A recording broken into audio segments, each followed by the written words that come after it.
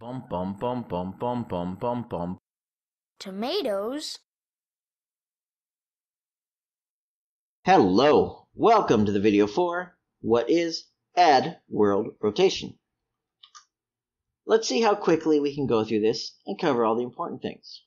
Let's hit play, and we have a little guy. Oh, he's stuck in the ground.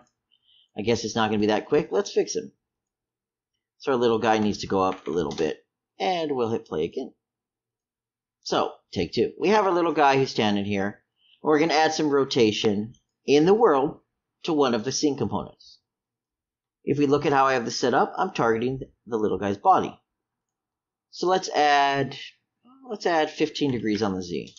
And notice our little guy's body rotates. It's pretty simple. We'll move him back to the normal position. I think that's it. Let's see.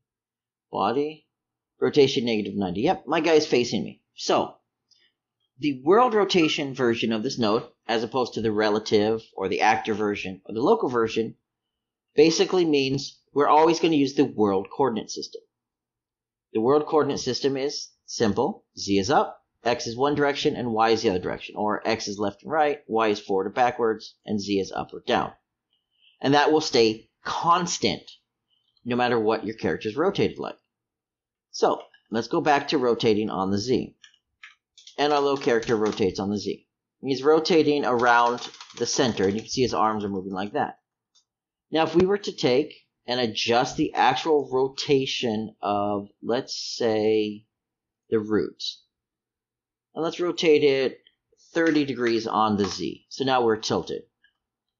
If we were using the local version or the relative version of the rotation, it's going to rotate based along the new local version, or it's going to rotate where the up is pointing where his head is. However, since we're using the world version, and I hit enter, well, now you notice it gets all disconnected. We're still using the vertical up to rotate this item. No matter what I rotate, let's go with 78 degrees. The rest of this, my Z will always remain vertical, like my character is here, and this rotational value that I'm adding will always be along the top. You can see it basically spinning around a pole right down the middle. Let's look at the node. Hopefully you understand how it works. Should be pretty simple. Add world rotation is exactly what it is. We're adding a rotation in the world coordinate system to a scene component. So our target will be a scene component or part of an actor that has a transform value, in our case a body. We're adding a delta rotation, or how much positive or negative are we adding to the current rotation value. Keep in mind, because it's the delta and we're adding, positive values will be positive and negative will be added. You'll just get the negative result. So you go plus or minus based on plus or minus. Pretty simple. Vectors can be split. Well, technically it's a rotator, but it's a 3-digit struct. It can be split, or we can recombine it.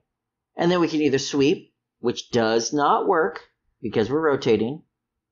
Because sweep does not work, the sweep hit result does not work. So basically you can ignore these two values. Or we can teleport. Teleport's simple. If you want to have something rotate, in this case, a large value, do you want the physics to go crazy? Yes or no? Yes, I want the physics to go crazy. So we don't want to teleport it. No, I want it actually to transfer its rotation instantly. And I want physics to completely ignore the rotation. Then we want to teleport it from one location to another. And we'll check teleport. Those are hidden by default, as you can see here. So you may not notice them. Actually, if we unhook this, it hides the output as well. So this is the default for the world rotation node. And like I mentioned before, we have a few other versions for rotation.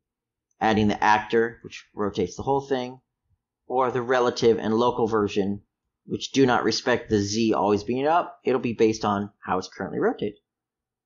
And that's it. That's going to be our node. It's going to wrap it up. Basically, if you need to rotate something always in the same direction in world space, as in always along a Z that's always basically vertical, no matter what the current orientation is, use the add world rotation node and make sure you target something that you want to rotate.